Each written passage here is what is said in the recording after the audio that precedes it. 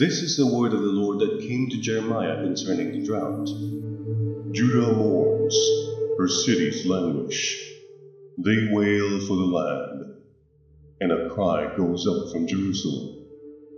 The nobles send their servants for water. They go to the cistern but find no water. They return with their jars unfilled, dismayed and despairing. They cover their heads. The ground is cracked, because there is no rain in the land. The farmers are dismayed, and covered their heads. Even the doe in the field deserts her newborn fawn, because there is no grass. Wild donkeys stand on the barren heights, and pant like jackals. Their eyes fail for lack of food. Although our sins testify against us, do something, Lord, for the sake of your name. For we have often rebelled, we have sinned against you. You who are the hope of Israel, its Savior in times of distress. Why are you like a stranger in the land, like a traveler who stays only a night? Why are you like a man taken by surprise, like a warrior powerless to save?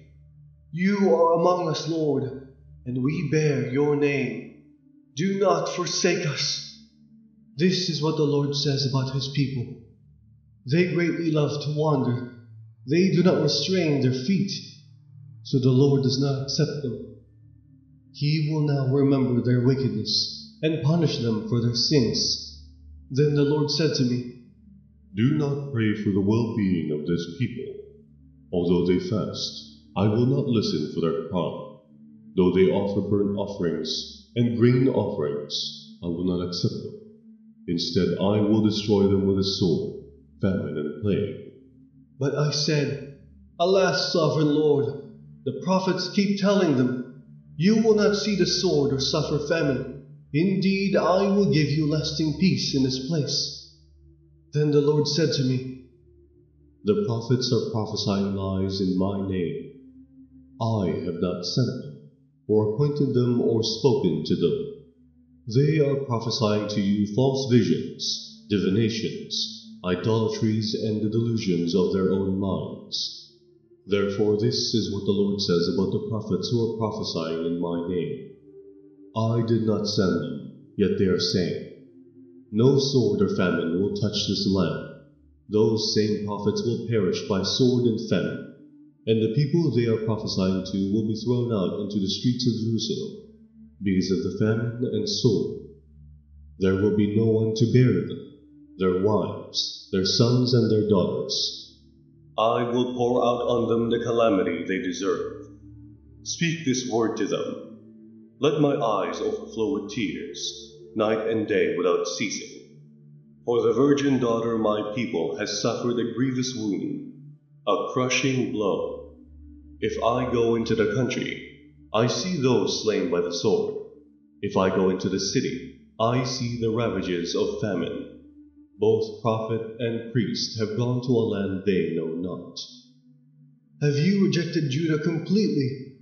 Do you despise Zion? Why have you afflicted us, so that we cannot be healed? We hoped for peace, but no good has come. For a time of healing, but there is only terror. We acknowledge our wickedness, Lord, and the guilt of our ancestors. We have indeed sinned against you. For the sake of your name, do not despise us. Do not dishonor your glorious throne. Remember your covenant with us, and do not break it. Do any of the worthless idols of the nations bring rain? Do the skies themselves send down showers? No, it is you, Lord our God. Therefore our hope is in you, for you are the one who does all this. Then the Lord said to me, Even if Moses and Samuel were to stand before me, my heart would not go out to this people. Send them away from my presence. Let them go. And if they ask you, Where shall we go? Tell them, this is what the Lord says. Those destined for death, to death. Those for the sword, to the sword. Those for salvation, to salvation. those for captivity to captivity. I will send 4 kinds of destroyers against them. Declares the Lord. The sword to kill, and the dogs to drag away, and the birds and the wild animals to devour and destroy. I will make them abhorrent to all the kingdoms of the earth, because of what Manasseh son of Hezekiah king of Judah did in Jerusalem. Who will have pity on you, Jerusalem? Who will mourn for you? Who will stop to ask how you are? You have rejected me, declares the Lord. You keep on backsliding, so I will reach out and destroy you. I am tired of holding back. I will winnow them with a winnowing fork at the city gate of the land. I will bring bereavement and destruction on my people, for they have not changed their ways. I will make their widows more numerous than the sand of the sea. At midday I will bring a destroyer against the mothers of their young men. Suddenly I will bring down on them anguish and terror. The mother of 7 will grow faint and breathe her last. Her sun will set while it is still day. She will be disgraced and humiliated. I will put the survivors to the sword before their enemies, declares the Lord. Alas, my mother, that you give me birth, a man with whom the whole land strives and contends. I have neither lent nor borrowed, yet everyone curses me. The Lord said, Surely I will deliver you for a good purpose. Surely I will make your enemies plead with you in times of disaster and times of distress. Can a man break iron from the north, or bronze? Your wealth and treasures I will give as plunder without charge. Because of all your sins throughout your country, I will enslave you to your enemies in a land you do not know. For my anger will kindle a fire that will burn against you. Lord, you understand. Remember me and care for me. Avenge me on my persecutors. You are long-suffering. Do not take me away. Think of how I suffer reproach for your sake. When your words came, I ate them. They were my joy and my heart's delight. For I bear your name, Lord God Almighty. I never sat in the company of revelers, never made merry with them. I sat alone because your hand was on me, and you had filled me with indignation.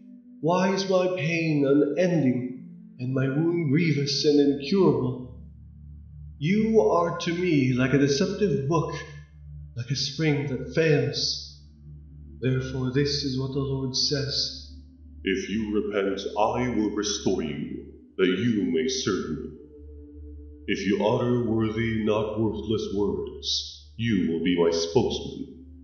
Let this people turn to you, but you must not turn to them. I will make you a wall to this people, a fortified wall of bronze. They will fight against you, but will not overcome you, for I am with you, to rescue and save you. Declares the Lord. I will save you from the hands of the wicked, and deliver you from the grasp of the cruel.